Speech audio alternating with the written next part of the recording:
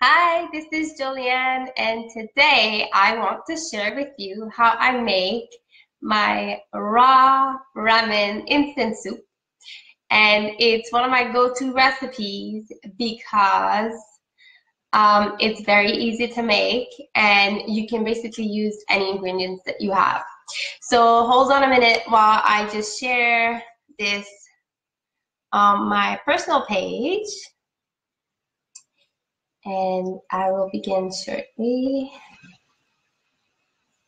By the way, if you're joining, please click the like button, click on the hearts, comment your name, where you're from. I want to know that you're watching. And if you have any questions, feel free to comment. I will also, if you're watching the replay, I will also look at all the comments.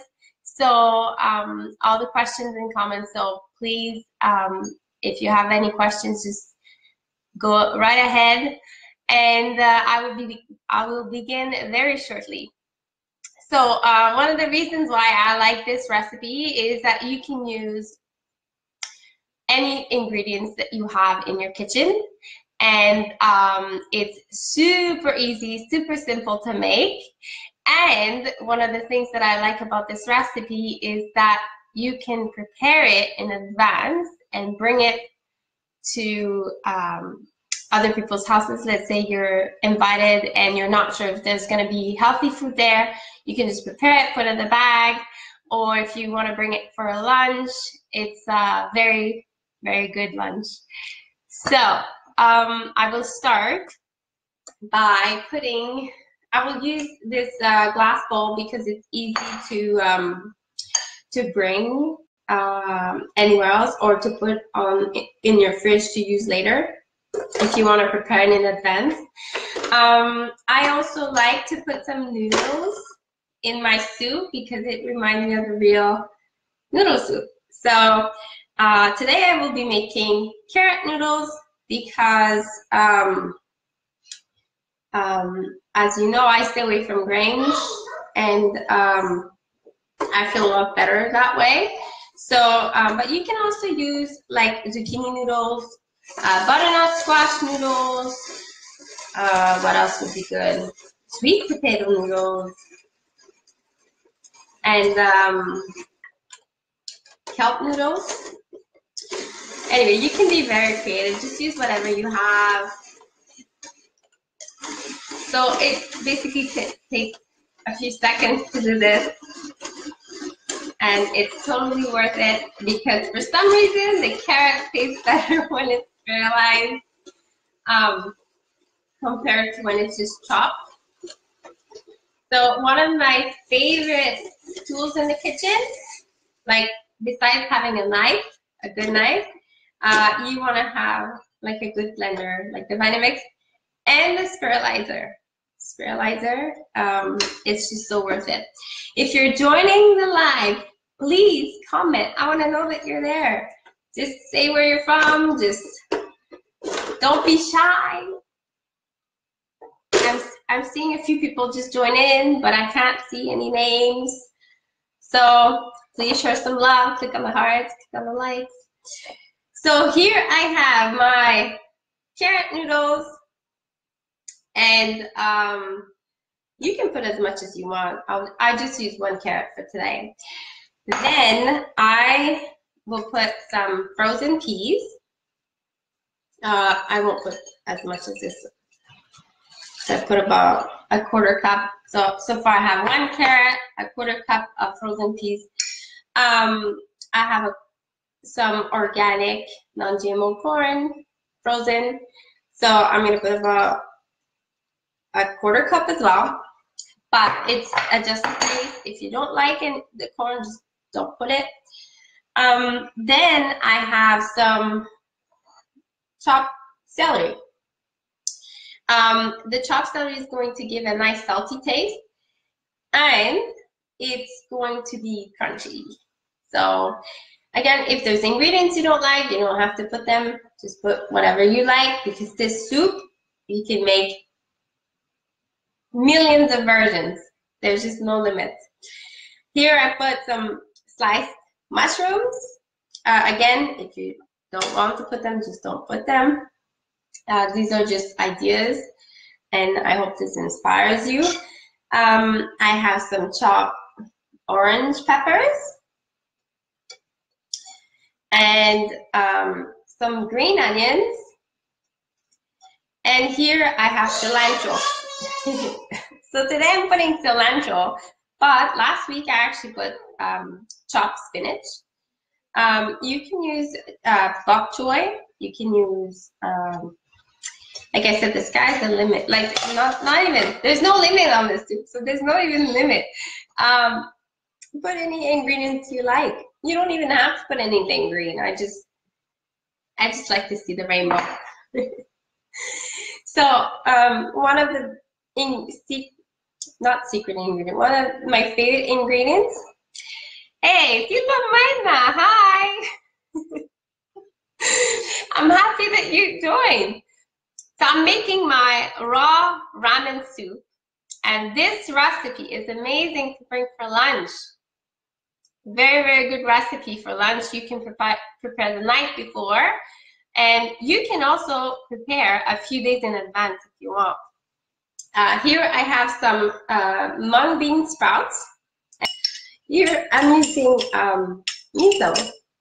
So you can use Bragg's liquid aminos, coconut aminos, or miso. I dilute it in water. So here is the miso I'm using. I'm using chickpea miso because I try to stay away from soy.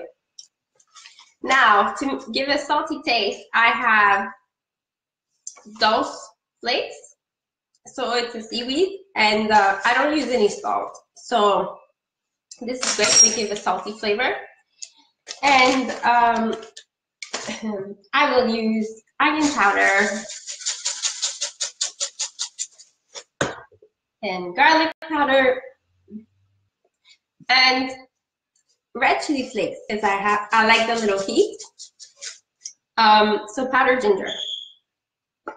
And this will give a nice warmth, a nice heat, and so much taste.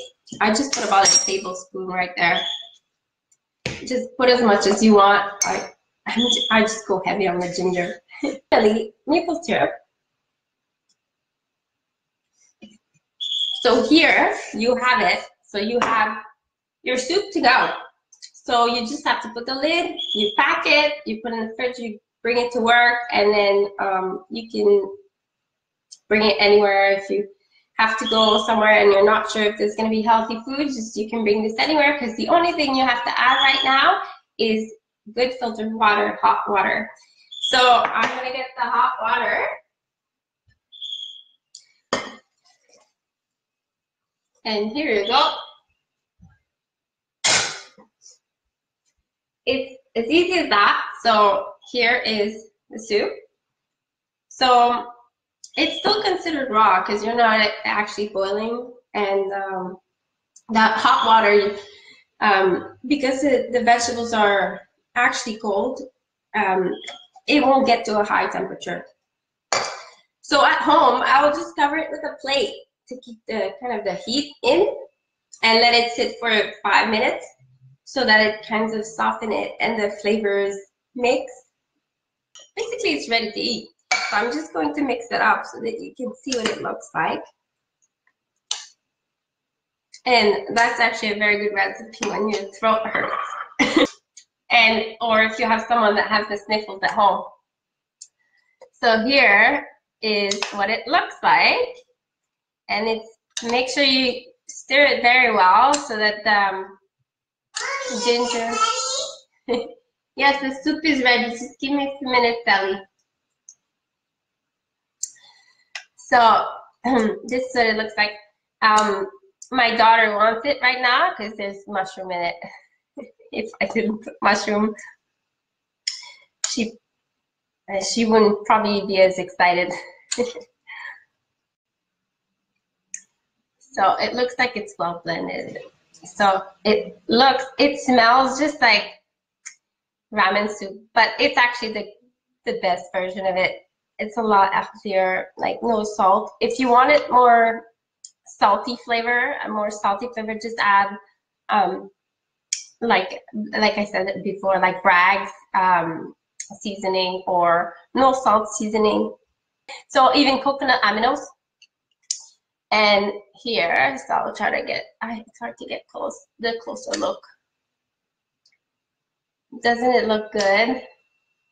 And it's, like I said, it's still considered raw because it's not super, super hot. It's just warm.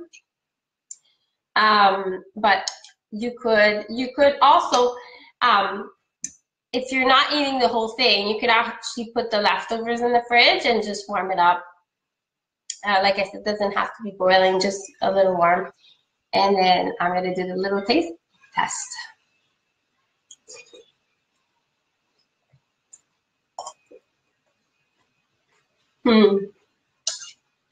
Very good. It's just so easy to make. Like, did you see how easy it is? And you can use any ingredients that you have in the fridge, in the freezer. And it's a very, very, very convenient recipe. A recipe that everyone should have. So I hope that you guys enjoyed. Please comment below if you try the recipe, if you like it, if you think of other alternatives, and share with me. Share if you believe that anyone can benefit from this recipe, or even tag your friends. And I hope that you guys have an amazing evening, and I will see you again very soon. Take care.